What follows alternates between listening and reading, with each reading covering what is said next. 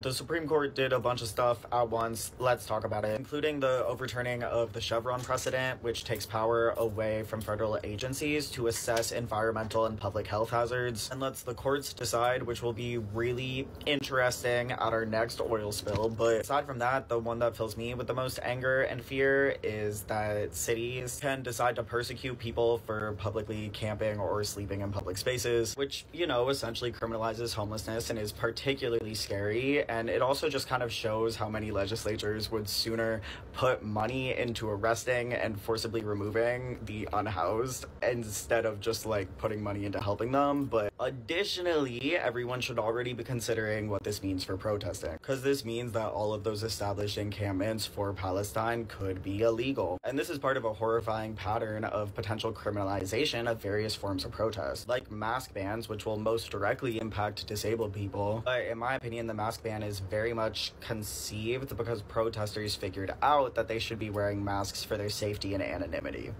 Do y'all remember the animated movie called A Bug's Life that came out in 1998? The main character of the movie's name is Flick, and he's an ant.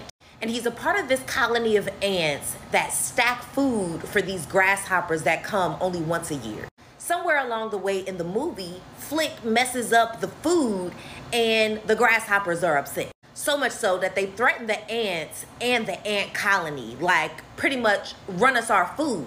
So Flick goes on an adventure. He goes out into the city to see if he could recruit some people to help to fight against these grasshoppers. He ends up bringing back some other insects that he found in the city that were really a circus troupe and weren't really about that life.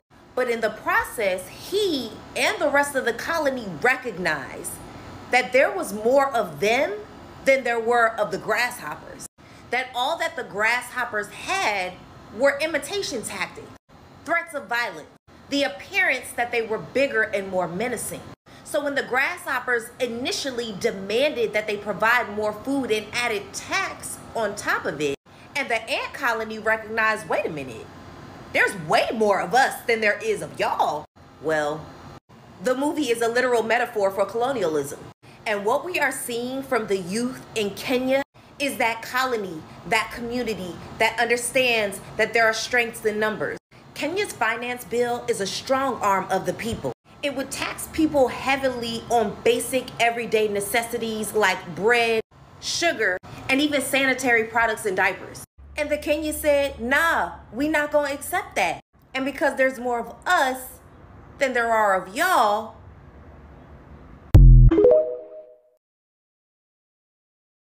Let me get this straight, dumbass! You have a fully reloaded shotgun.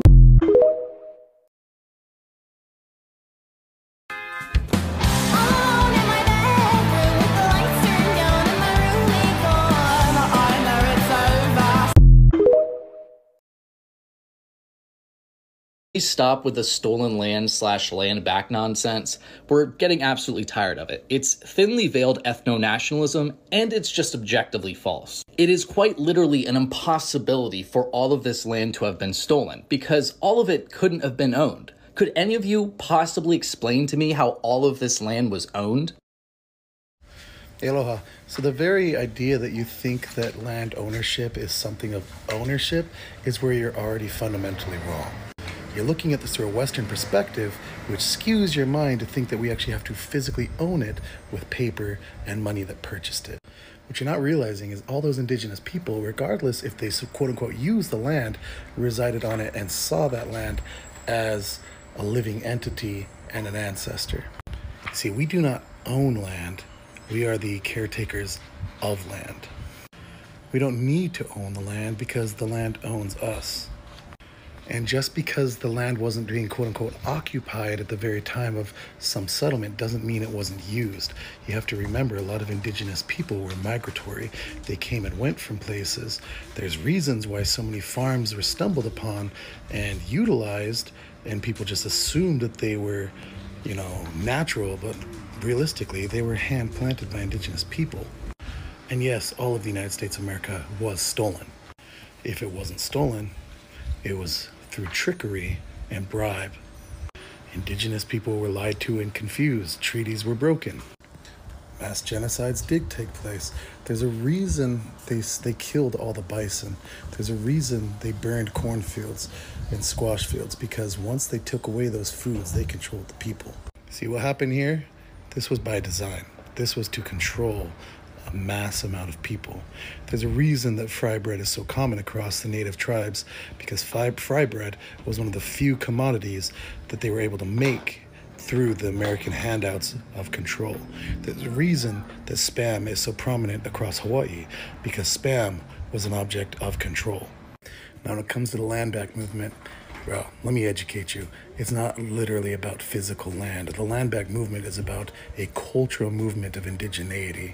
We're asking for our rights back. We're asking for our cultural practices back. We're asking for our language and education practices back. We're asking for indigenous education reform and to not be so controlled by the federal government. We're asking for self-sustainability and methods and ways to become less dependent on capitalistic ideologies. Like, so many times people like you see these stolen land and land back and immediately get defensive and fearful. You know, white fragility is legitimately getting the best of you in these times. But honestly, the fact that I have to break all this down for you is pretty pathetic. Like, really, bro, you need to do better, because you are just perpetuating stereotypes of blatant ignorance. Because let's face it, land ownership sales made in bad faith shouldn't be recognized as legal binding today. Contracts that the indigenous people couldn't understand shouldn't be legally binding today. Bribing random tribal members and not the actual tribal leaders to selling their lands should not be law binding today.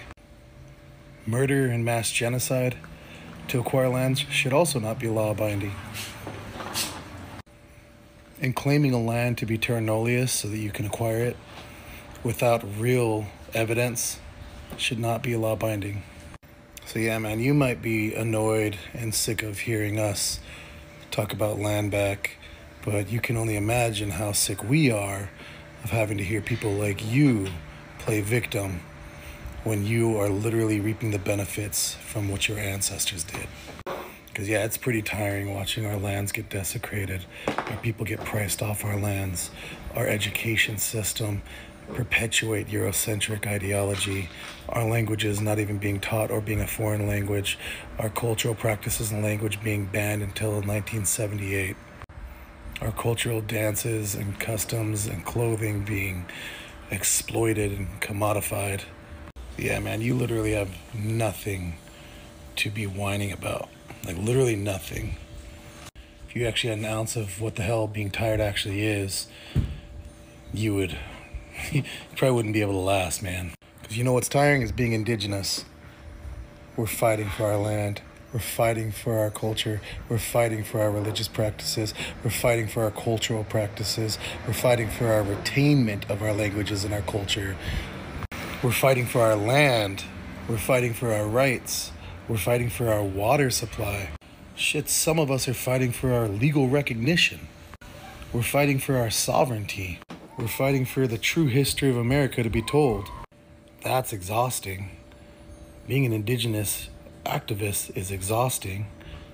Being an indigenous historian is exhausting, because we have to sit here and tell the atrocities of America over and over again, so that people like you can belittle it and downplay it to nothing more than a joke and something that you're too tired to hear. Oh yeah, so yeah, bro, go educate yourself on the true history of America. Do better.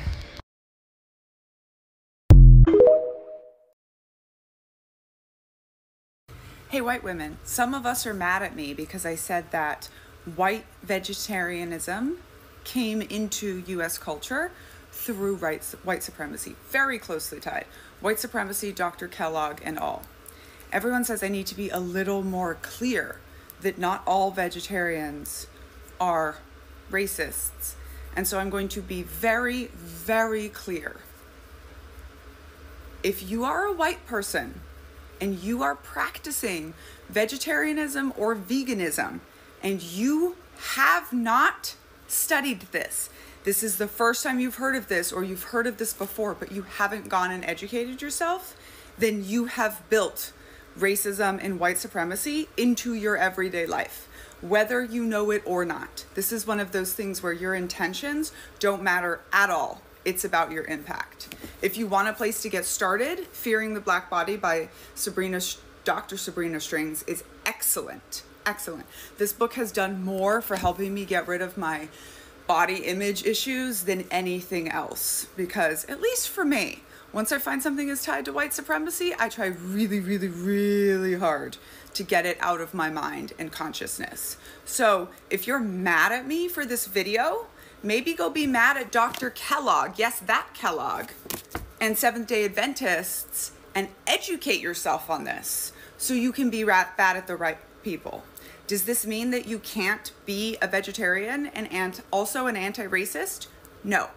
But if you're a white person and you think that's what you're doing and you don't know the history, you are being a lot more white supremacist than you realize. And I really, really hope you can't live with that. Thanks.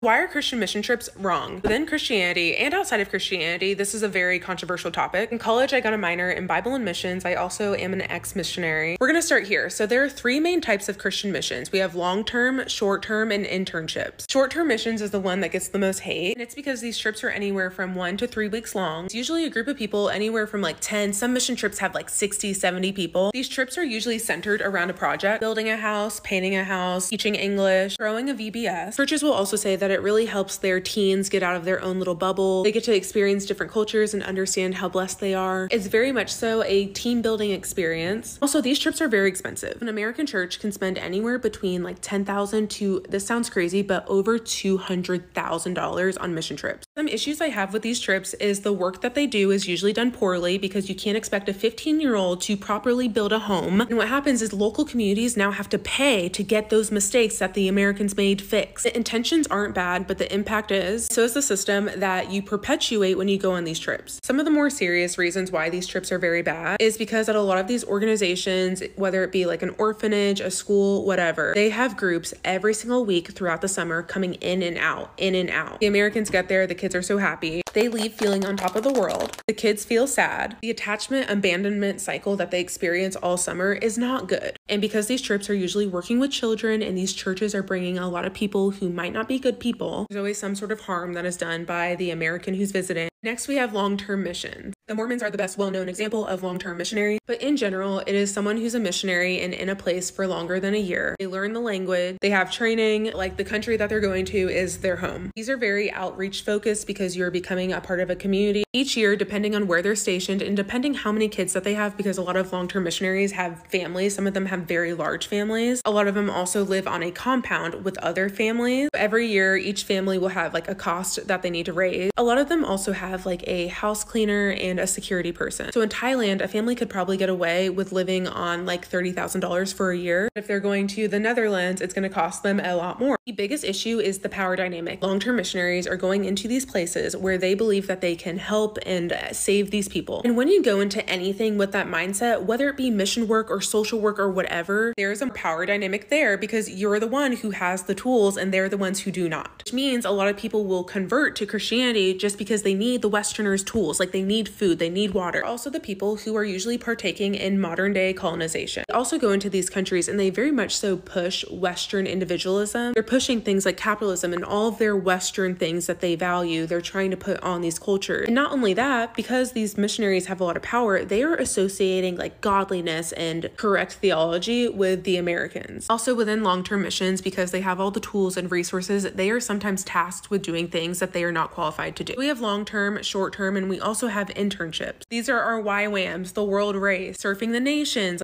Organizations target young adults and teenagers. It's kind of like this gap year thing. They get them when they're just feeling a little restless. Because these internships are usually like education based, like they're learning about the Bible, they're learning how to convert people, they're learning about different cultures so that they can convert people. They're creating very intense environments for people to train for the mission field. They're kind of being so because these programs are longer, they usually cost a lot of money. So like some people might pay $5,000, but like the World Race for the year, they raise like $20,000. I think it's even more than that. There also is an entire industry, like economy, behind missions. Some of these places are profiting, and even if they're not directly profiting, they might be profiting off of like the real estate that they were able to buy with donations. So if fulfilling the Great Commission means going on mission trips, why are all the Christians who are not from the West not going on mission trips all over the world? Mission trips are a Western thing.